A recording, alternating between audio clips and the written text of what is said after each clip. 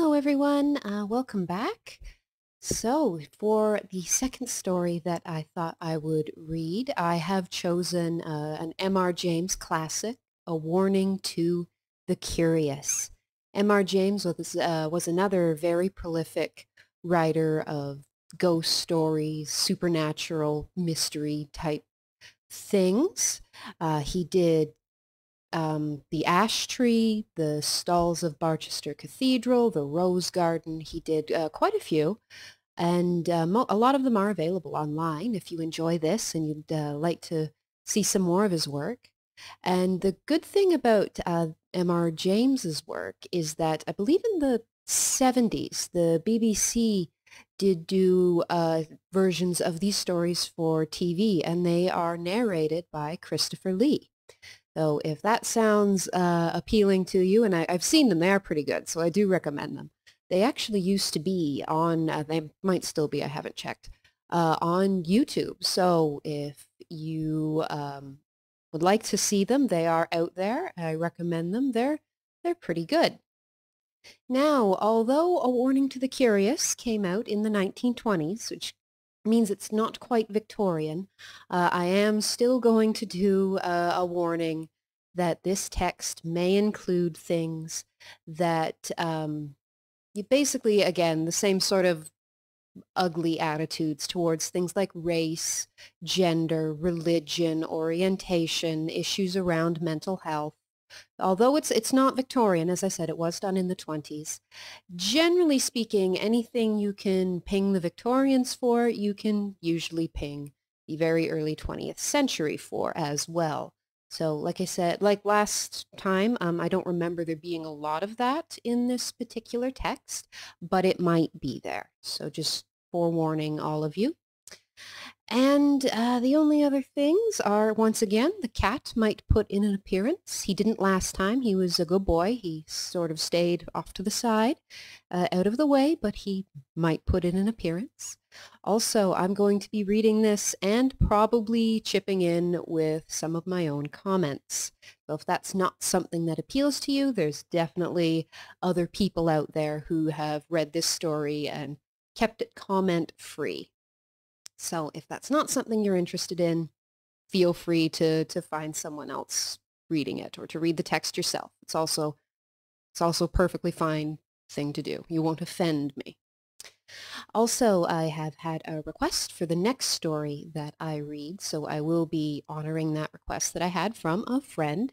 And if anybody else has a suggestion or a request for something they'd like me to read, feel free to just leave it in the comments.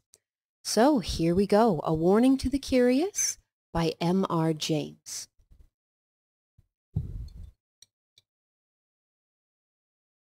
Yes, the silly straw has returned as well. The place on the east coast which the reader is asked to consider is Seaburg. I want to say that is Seaburg. Maybe it's Seabur, I'm not sure.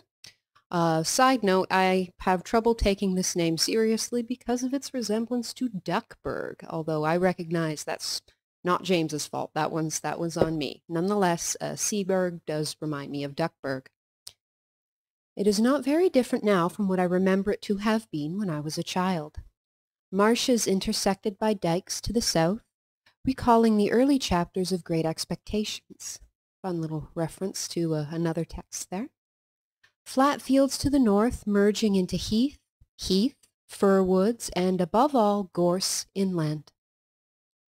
A long seafront and a street, behind that a spacious church of flint with a broad, solid western tower and a peal of 6 bells.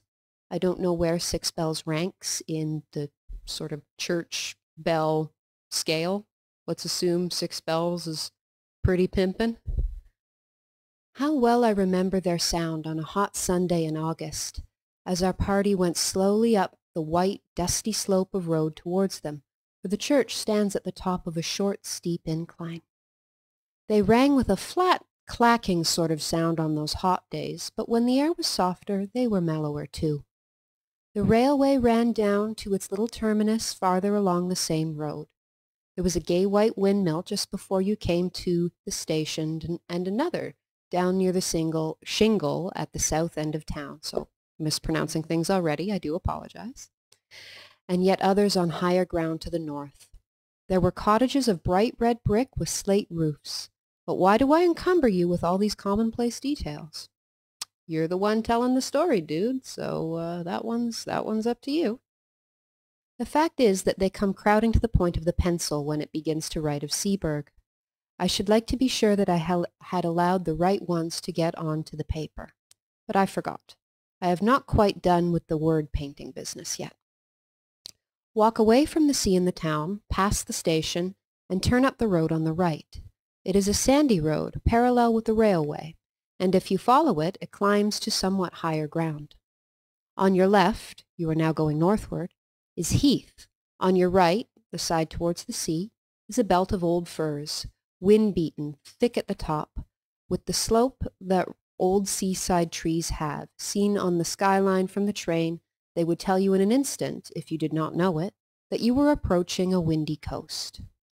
Well, at the top of my little hill, a line of these firs strikes out and runs towards the sea, for there is a ridge that goes that way, and the ridge ends in a rather well-defined mound commanding the level fields of rough grass, and a little knot of fir trees crowns it. And here you may sit on a hot spring day, very well content to look at blue sea, white windmills, red cottages, bright green grass, church tower, and distant Martello Tower to the south. Quite an idyllic country scene there. As I have said, I began to know Seaburg as a child. But a gap of a good many years separates my early knowledge from that which is more recent. Still, it keeps its place in my affections, and any tales of it that I pick up have an interest for me. One such tale is this. It came to me in a place very remote from Seaburg, and quite accidentally, from a man whom I had been able to oblige enough, in his opinion, to justify his making me his confidant to this extent. I know all that country more or less, he said. I used to go to Seaburg pretty regularly for golf in the spring. I generally put up at the Bear with a friend. Henry Long it was. You knew him, perhaps. Slightly, I said. And we used to take a sitting room and be very happy there. Since he died, I haven't cared to go there. And I don't know that I should anyhow after the particular thing that happened on our last visit. It was in April, 19 blank. We were there, and by some chance we were almost the only people in the hotel. So the ordinary public rooms were practically empty, and we and we were the more surprised when, after dinner, our sitting room door opened and a young man put his head in. We were aware of this young man. He was a rather rabbity, anemic subject, light hair and light eyes, but not unpleasing. It's kind of an odd description. I can't decide if that description is an insult or not. Rabbity and slightly anemic. Certainly paints a picture, if nothing else. So when he said, "I beg your pardon, is this a private room?" we did not growl and say, "Yes, it is," but Long said, or I did, no matter which, "Please come in." "Oh, may I?" he said, and seemed relieved. Of course it was obvious that he wanted company, and as he was a reasonable kind of person, not the sort to bestow his whole life history on you, we urged him to make himself at home. So I'm with them on this. If you're one of these people where you're introduced to someone, you just meet them, you then unload on them a shotgun blast of too much personal information, no one likes you, and you should stop.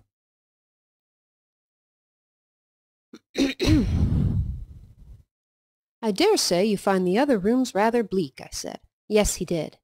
But it was really too good of us, and so on. That being got over, he made some pretense of reading a book. Long was playing Patience, which I think is a card game. I was writing.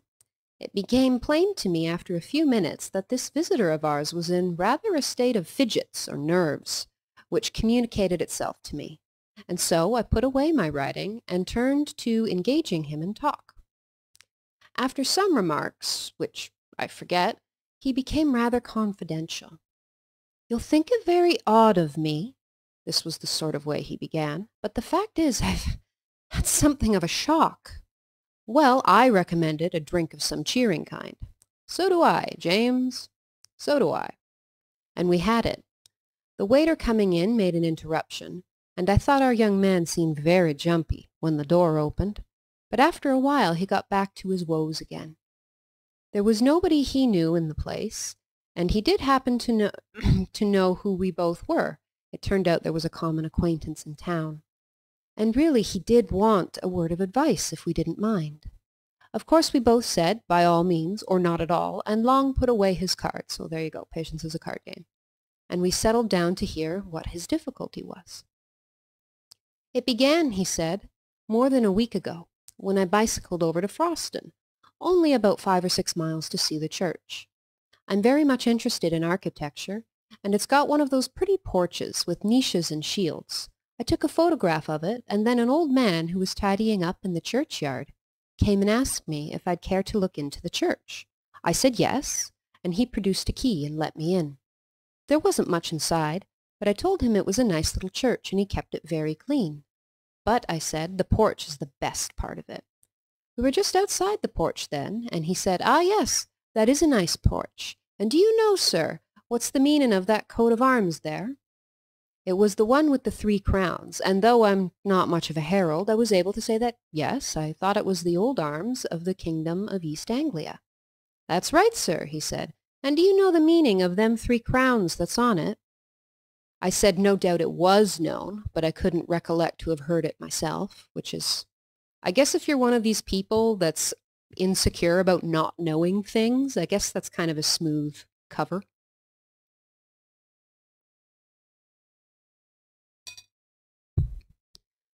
"Well then," he said, "for all you're a scholard, I can tell you something you don't know." I like this old man. That's a funny backhanded sort of pleasantry there.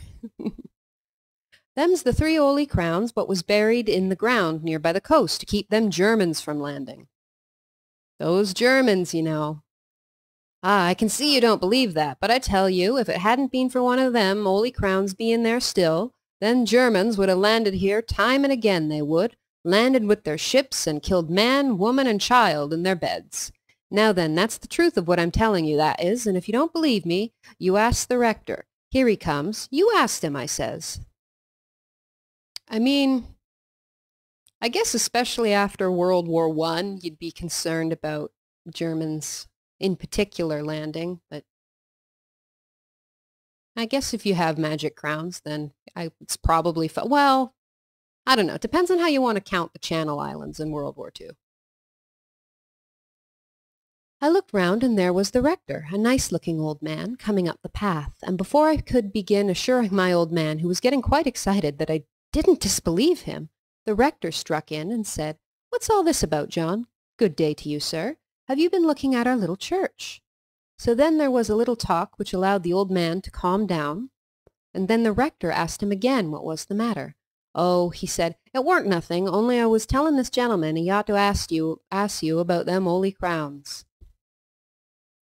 "Ah, yes, to be sure," said the rector. "That's a very curious matter, isn't it? But I don't know whether the gentleman is interested in our old stories, eh?" "Oh, he'll be interested fast enough," says the old man. "He'll put his confidence in what you tells him, sir. Why, you known William Agar yourself, father and son, too." Then I put a word in to say how much I should like to hear all about it, and before many minutes I was walking up the village street with the rector, who had 1 or 2 words to say to parishioners, and then to the rectory, where he took me into his study. He had made out on the way that I really was capable of taking an intelligent interest in a piece of old folklore, and not quite the ordinary tripper. So he was very willing to talk, and it is rather surprising to me that the particular legend he told me has not made its way into print before. His account of it was this. There has always been a belief in these parts in these 3 holy crowns. The old people say they were buried in different places near the coast to keep off the Danes or the French or the Germans. There, it's not just the Germans. We're threatened by all continental invaders. And they say that one of these 3 was dug up a long time ago, and another has disappeared by the encroaching of the sea, and one still left doing its work, keeping off invaders.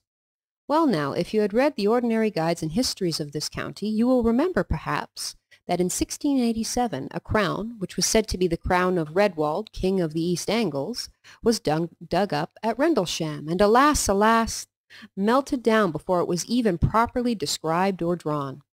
Well, Rendlesham isn't on the coast, but it isn't so very far inland, and it's on a very important line of access, and I believe that is the crown which the people mean when they say the one that has been dug up. Then to the south, you don't want me to tell you there was a Saxon royal palace which is now under the sea, eh? Well, there was the second crown, I take it, and beyond those two, they say, lies the third.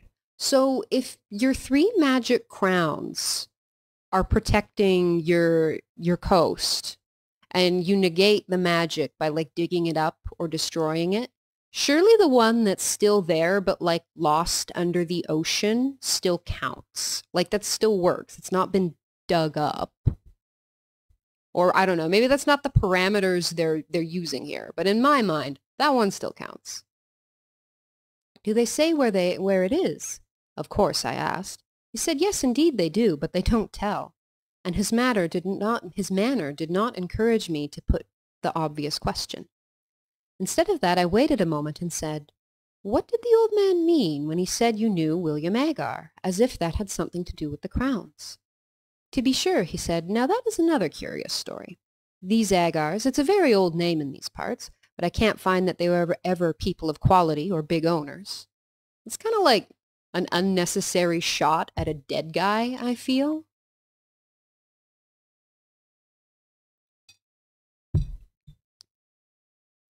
These Agars say, or said, that their branch of the family were the guardians of the last crown.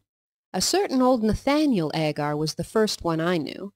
I was born and brought up quite near here, and he, I believe, camped out at the place during the whole of the War of 1870.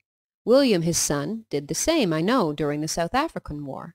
And young William, his son, who has only died fairly recently, took lodgings at the cottage nearest the spot, and I've no doubt it hastened his end, for he was a consumptive tuberculosis by exposure and night watching. And he was the last of that branch. It was a dreadful grief to him to think that he was the last, but he could do nothing. The only relations at all near to him were in the colonies. I wrote letters for him to them, imploring them to come home over important family business, but there has been no answer. So the last of the Holy Crowns, if it's there, has no guardian now. That was what the rector told me, and you can fancy how interesting I found it. The only thing I could think of when I left him was how to hit upon the spot where the crown was supposed to be. I wish I'd left it alone. But there was a sort of fate in it, for as I bicycled back past the churchyard wall, my eye caught on a fairly new gravestone, and on it was the name of William Agar. Of course I got off and read it. It said, of this parish, died at Seaburg, 19 blank, age 28. There it was, you see. A little judicious questioning in the right place, and I should at least find the cottage nearest the spot. Only I didn't quite know what was the right place to begin my questioning at. Again, there was fate. It took me to the curiosity shop down that way, you know. And I turned over some old books, and, if you please, one was a prayer book of 1740-odd, and in rather handsome binding. I'll just go and get it. It's in my room.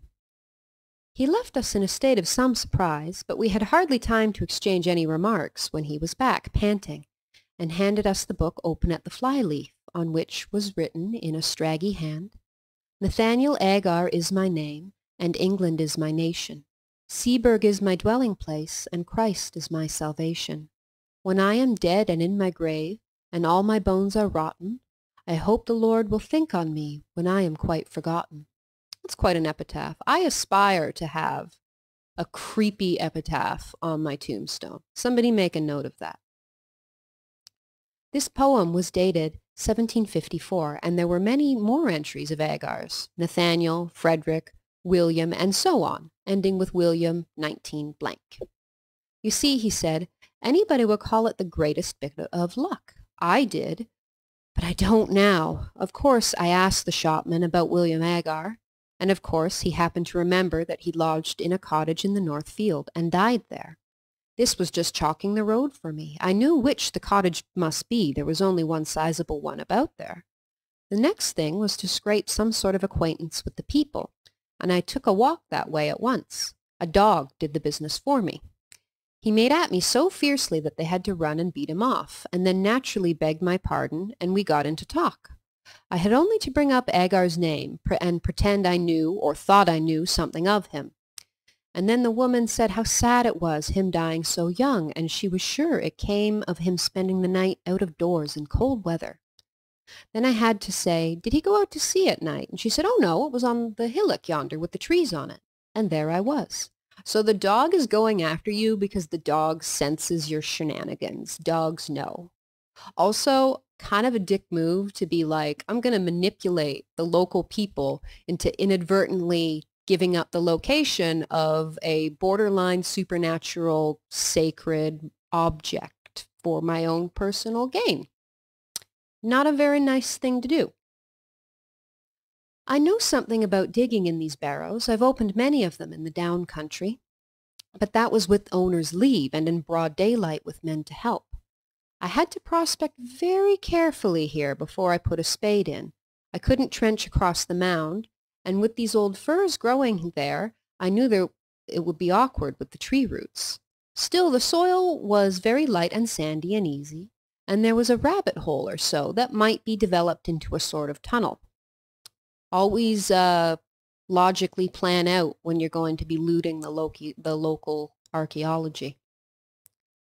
The going out and coming back at odd hours to the hotel was going to be the awkward part. When I made up my mind about the way to excavate, I told the people that I was called away for a night, and I spent it out there. I made my tunnel. I won't bore you with the details of how I supported it and filled it in when I'm done, but the main thing is that I got the crown. Naturally, we both broke out into exclamations of surprise and interest. I, for one, had long known about the finding of the crown at Rendlesham and had often lamented its fate. I mean, I would too. That is kind of crappy when old archaeologically significant things are destroyed via ignorance. It's kind of sad. No one has ever seen an Anglo-Saxon crown, at least no one had, but our man gazed at us with a rueful eye. Yes, he said, and the worst of it is, I don't know how to put it back. Put it back, we cried out. Why, my dear sir, you've made one of the most exciting finds ever heard of in this country. Of course, it ought to go to the jewel house at the Tower. He's talking about the Tower of London where they keep all the crown jewels. What's your difficulty? If you're thinking about the owner of the land and treasure trove and all that, we can certainly help you through. Nobody's going to make a fuss about technicalities in a case of this kind. I'm not really sure I'd call trespassing, looting archaeological finds really technicalities. Like, we have laws about that kind of thing now. Probably more was said, but all he did was to put his face in his hands and mutter, I don't know how to put it back. At last Long said, you'll forgive me, I hope, if I seem impertinent, but are you quite sure you've got it? I was wanting to ask much the same question myself, for of course the story did seem a lunatic's dream when one thought over it. But I hadn't quite dared to say what might hurt the poor young man's feelings. However, he took it quite calmly, really, with calm of despair, you might say. He sat up and said, oh yes, there's no doubt of that. I have it here in my room, locked up in my bag. You can come and look at it if you like. I won't offer to bring it here. We're not likely to let the chance slip. We went with him. His room was only a few doors off. The boots were just collecting shoes in the passage, so that might not make sense to you. Boots meaning the servants that clean and care for the footwear of the guests, not that somehow a boot has come to life and is collecting shoes. It's a servant. They just call them boots when that's your job. Or so we thought. Afterwards we were not sure. Our visitor, his name was Paxton, was in a worse state of shivers than before, and went hurriedly into the room and beckoned us after him, turned on the light and shut the door carefully. Then he unlocked his kit bag and produced a bundle of clean pocket handkerchiefs in which something was wrapped, laid it on the bed and undid it. I can now say I have seen an actual Anglo-Saxon crown. It was of silver, as the Rendlesham one is always said to have been. It was set with some gems, mostly antique intaglios and cameos, and was of rather plain, almost rough workmanship. In fact, it was like those you see on the coins and in the manuscript, which is sort of seems logical. I don't know why you would find that surprising. I found no reason to think it was later than the 9th century. I was intensely interested, of course, and I wanted to turn it over in my hands, but Paxton prevented me. "Don't you touch it," he said. "I'll do that." And with a sigh that was, I declare to you, dreadful to hear, he took it up and turned it about so that we could see every part of it. "Seen enough," he said at last, and we nodded. He wrapped it up and locked it in his bag, and stood looking at us dumbly. "Come back to our room," Long said, "and tell us what the trouble is." He thanked us and said, "Will you go first and see if the coast is clear?" It wasn't very intelligible, for our proceedings hadn't been, after all, very suspicious, and the hotel, as I said, was practically empty. However, we were beginning to have inklings of we didn't know what, and anyhow, nerves are infectious.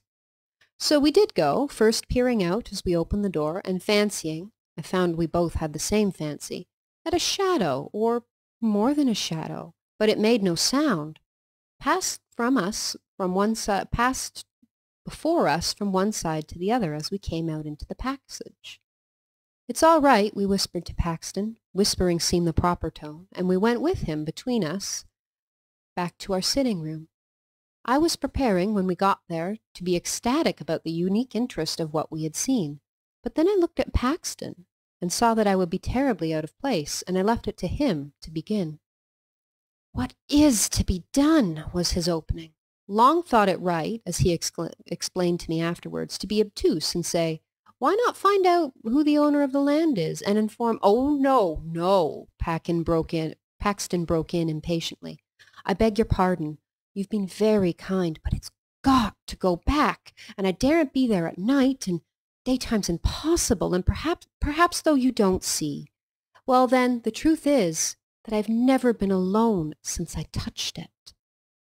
I was beginning some fairly stupid comment, but Long caught my eye, and I stopped. Long said, "I think I do see, perhaps, but wouldn't it be a relief to tell us more clearly what the situation is?" Smooth move from Paxton, or from Long there. Then it all came out. Paxton looked over his shoulder and beckoned us to come nearer to him, and began speaking in a low voice. We listened most intently, and of course compared notes afterwards. I wrote down our version, so I'm confident I have what he told us almost word for word. He said, "It began when I was first prospecting, and put me off again and again. There was always somebody, a man, standing by one of the firs. This was in daylight, you know. He was never in front of me. I always saw him with the tail of my eye on the left or the right, and he was never there when I looked straight at him. Dude, that's a sign. Stop messing around." I would lie down for quite a long time and take careful observations and make sure there was no one. And then when I got up and began prospecting again, there he was. And he began to give me hints besides, for wherever I put that prayer book, short of locking it up, which I did at last, when I came back to my room, it was always out on my table, open at the fly-leaf where the names were, and one of my razors across it to keep it open. That's ominous. That's threatening. Because in this time period, we're talking about like a full-on, like, straight razor, like a blade. That's a threat. That's not even a subtle threat. Leave it alone, bud. I'm sure he just can't open my bag, or something more would have happened. You see, he's light and weak, but all the same, I daren't face him. Well then, when I was making the tunnel, of course it was worse. And if I hadn't been so keen, I should have dropped the whole thing and run. You probably should have, my man. There were signs. This was not the correct course of action. It was like someone scraping at my back the whole time. I thought for a long time it was only soil dropping on me, but as I got nearer the crown, it was unmistakable. And when I actually laid it bare and got my fingers into the ring of it and pulled it out, there came a sort of cry behind me. Oh, I can't tell you how desolate it was, and horribly threatening, too. Yeah, it's the Elgin marbles all over again. Stop it! Don't do it! Put it back! It spoilt all my pleasure in my find. Cut it off at the moment. I think that was probably the point. And if I hadn't been the wretched fool I am, I should have put the thing back and left it, but I didn't. The rest of the time was just awful. I had hours to get through before I could decently come back to the hotel. First I spent time filling up my tunnel and covering my tracks. And all the while he was there trying to thwart me. Sometimes, you see him, and sometimes you don't, just as he pleases. I think he's there, but he has some power over your eyes. Well, I wasn't off the spot very long before sunrise, and then I had to get to the junction for Seaburg and take a train back. And though it was daylight fairly soon, I don't know if that made it much better. There were always hedges or gorse bushes or park fences along the road, some sort of cover, I mean, and I was never easy for a second. And then, when I began to meet people going to work, they always looked behind me very strangely. It might have been that they were just surprised at seeing anyone so early, but I don't think it was only that, and I don't know. They didn't look exactly at me. And then the porter at the train was like that too. And the guard held the door open after I'd got into the carriage, just as he would if there was somebody else coming. Oh, you may be very sure it isn't my fancy, he said with a dull sort of laugh. Then he went on, and even if I do get to put it back, he won't forgive me. I can tell that, and I was so happy a fortnight ago. He dropped into a chair, and I believe began to cry.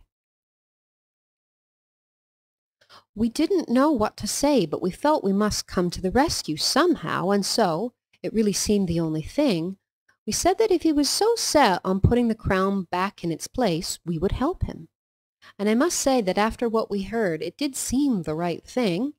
If these horrid consequences had come to this poor man, might there not really be something to the original idea of the crown having some curious power bound up with it to guard the coast?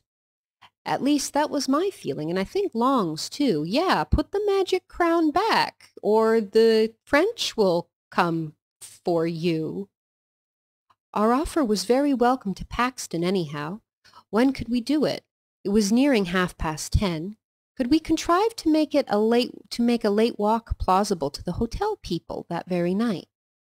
We looked out of the window. There was a brilliant full moon, the Paschal moon. Long undertook to tackle the boots and propitiate him. He was to say that we should not be much over the hour, and if we did find it so pleasant that we stopped out a bit longer, we would see that he didn't lose by sitting up. Well, we were pretty regular customers of the hotel, and did not give much trouble, and were considering by the servants to be not under the mark in the way of tips, and so the boots was propitiated and let us out to the seafront, and remained, as we heard later, looking after us. Paxton had a large coat over his arm, under which was wrapped the crown.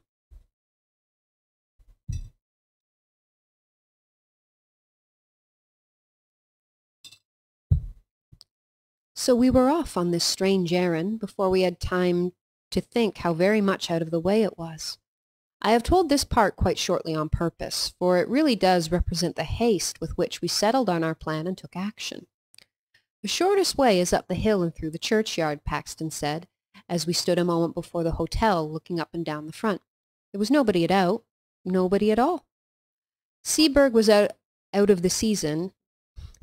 out of season was an early, quiet place. We can't go along the dike by the cottage because of the dog, Paxton also said, when I pointed to what I thought was a shorter way along the front and across 2 fields, because dogs know. Dogs know when you're up to stuff. The reason he gave was good enough. We went up the road to the church and turned in at the churchyard gate. I confess to having thought that there might be some lying there who might be conscious of our business. Yeah, ghosts are going to watch you, because you kind of deserve it at this point.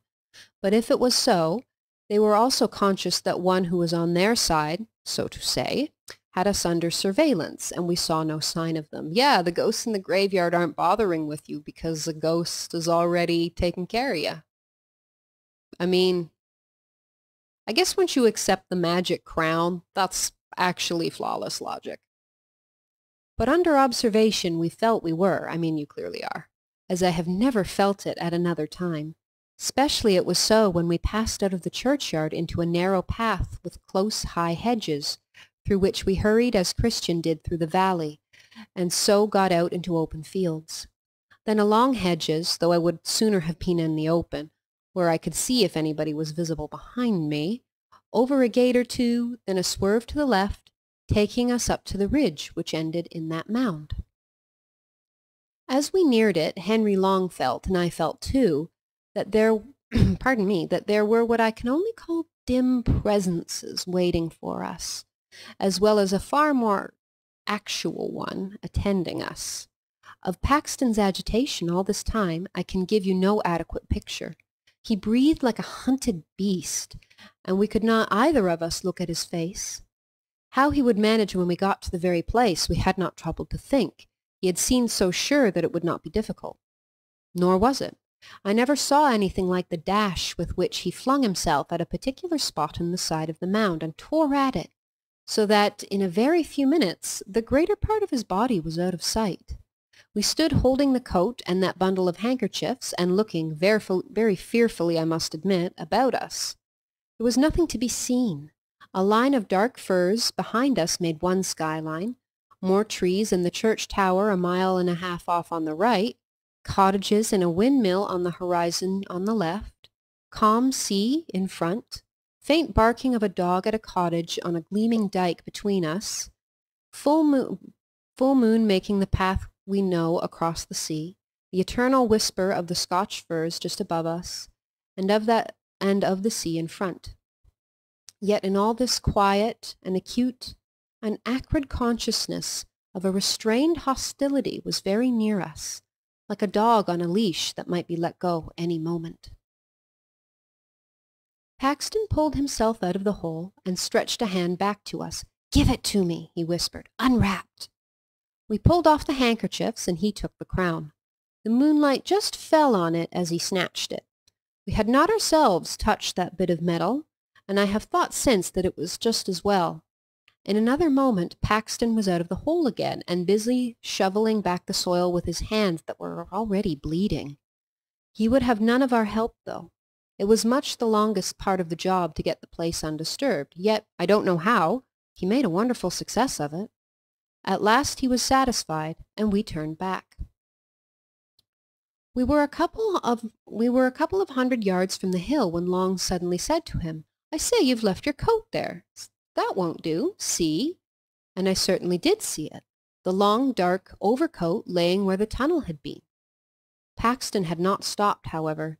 He only shook his head and held up the coat on his arms. And when we joined him, he said without any excitement, but as if nothing mattered more, "That wasn't my coat." And indeed, when we looked back again, the dark thing was not to be seen. Well, we got out onto the road and came rapidly back that way. It was well before 12 when we got in, trying to put a good face on it and saying, Long and I, what a lovely night for a walk it was. The Boots was out on the lookout for us and made remarks like that, and we made remarks like that for his edification as we entered the hotel. He gave another look up and down the seafront before he locked the front door and said, "You didn't meet any people about, I suppose?" "Sir? No, indeed, not a soul," I said, at which I remember Paxton looking oddly at me. "Only I thought I seen someone turn up the station road after you gentlemen," said the Boots. "Still, you was three together, and I don't suppose he meant mischief." I didn't know what to say. Long merely said good night, and we went off upstairs, promising to turn out all lights and to go to bed in a few minutes. Back in our room, we did our very best to make Paxton take a cheerful view. "There's the crown back safe," we said. "Very likely you'd have done better not to touch it," as he heavily assented to. I mean, you probably would have done better, like, not to steal it in the first place. Don't be greedy. "But no real harm has been done, and we shall never give this away to anyone who would be so mad as to go near it, Besides, don't you feel better yourself? I don't mind confessing, I said, that on the way there I was very much inclined to take your view about, well, about being followed, but going back it wasn't at all the same thing, was it? No, it wouldn't do. You've nothing to trouble yourselves about, he said. But I'm not forgiven. I've got to pay for that miserable sacrilege still.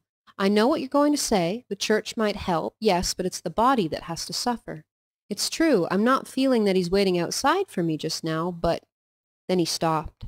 Then he turned to thanking us, and we put him off as soon as we could.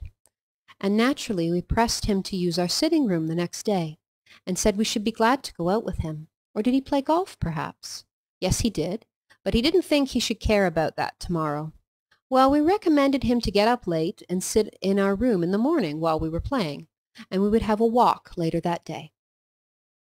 He was very submissive and piano about it all, ready to do just what we thought best, but clearly quite certain in his own mind that what was coming could not be averted or palliated. You'll wonder why we didn't insist on accompanying him to his home and seeing him off safe into the care of some brothers or something.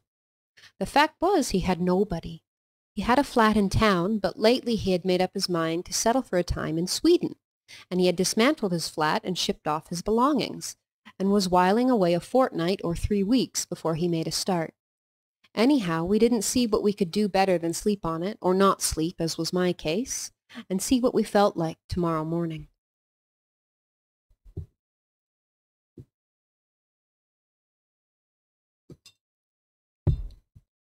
We felt very different, Long and I, on as beautiful an April morning as you could desire. And Paxton also looked very different when we saw him at breakfast. The first approach to a decent night I seem ever to have had, was what he said, but he was going to do as we settled, stay in probably all the morning, and come out with us later. We went to the links, where we met some other men and played with them in the morning, and had lunch there rather early, so as not to be late getting back. All the same, the snares of death overtook him. Whether it could have been prevented, I'm going to go with no, it could not have been prevented. You offended the ghost guardian guy. That's it. That's it. I don't know. I think he would have been got at somehow, do what we might. Anyhow, this is what happened. We went straight up to our room. Paxton was there, reading quite peaceably. Ready to come out shortly, said Long, say in a half-hour's time. Certainly, he said, and I said we would change first and perhaps have baths, and call for him in a half an hour. I had my bath first, and went and lay down on my bed and slept for about 10 minutes. We came out of our rooms at the same time and went together into the sitting room.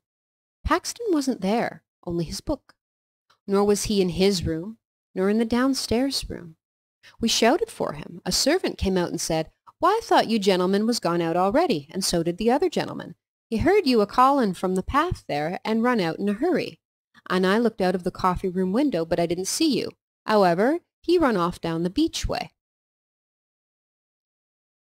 Without a word, we ran that way too. It was the opposite direction of last night's expedition. It wasn't quite 4 o'clock, and the day was fair, though not so fair as it had been, so there was really no reason, you'd say, for anxiety. With people about, surely a man couldn't come to much harm.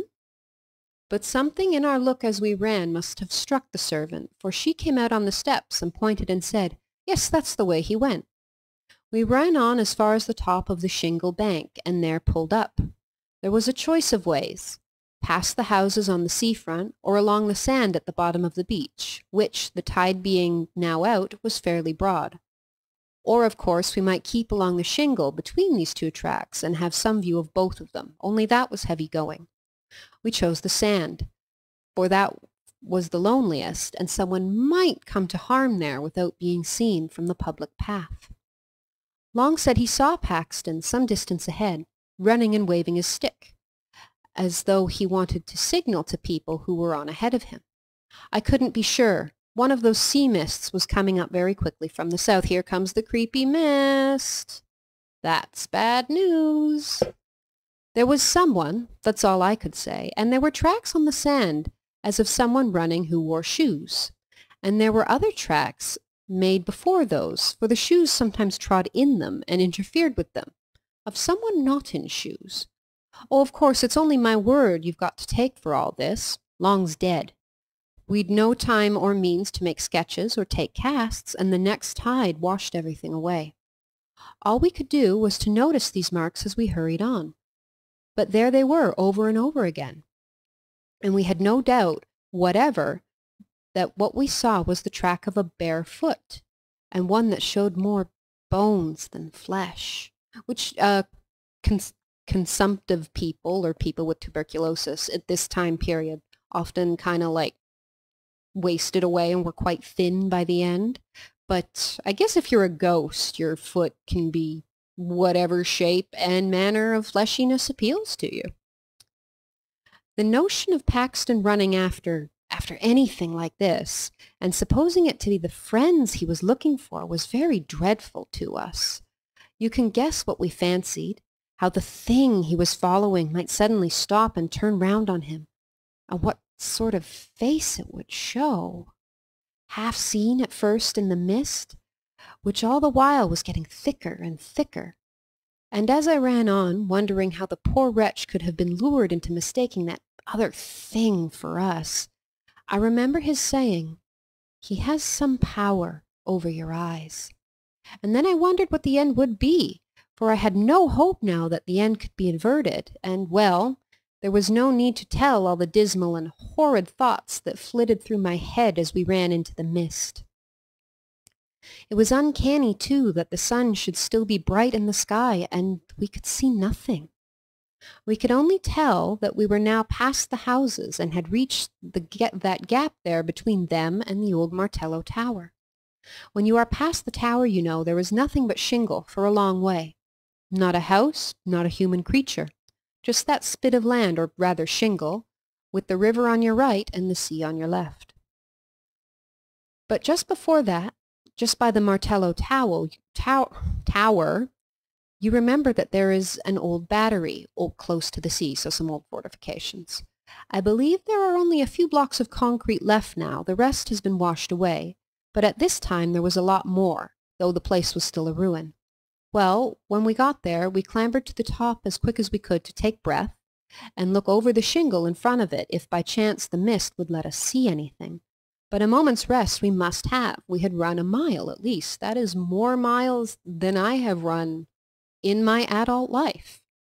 I guess I could be persuaded to run a mile if my friend was possibly in the midst of being murdered by a ghost. But it might depend on the friend.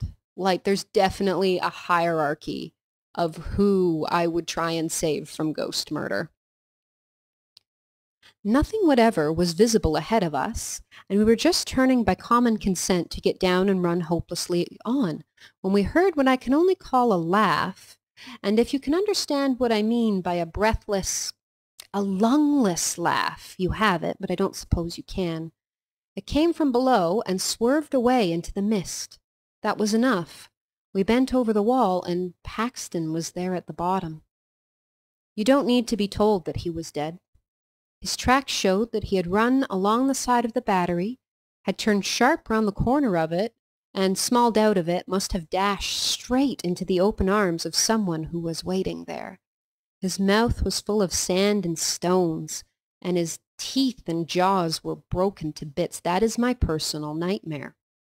I only glanced once at his face. At that same moment, just as we were scrambling down from the battery to get to the body, we heard a shout, and saw a man running down the bank of the Martello Tower. He was the caretaker stationed there, and his keen old eyes had managed to descry through the mist that something was wrong. He had seen Paxton fall, and had seen us a moment after running up. Fortunate for otherwise we would hardly have escaped suspicion of being concerned in the dreadful business. It's always convenient to have a witness to make sure that you aren't taking the fall for ghost murder. Had he, we asked, caught sight of anybody attacking our friend? He could not be sure. We sent him off for help and stayed with the dead man till they came with the stretcher. It was then that we traced how he had come, on the narrow fringe of sand under the battery wall.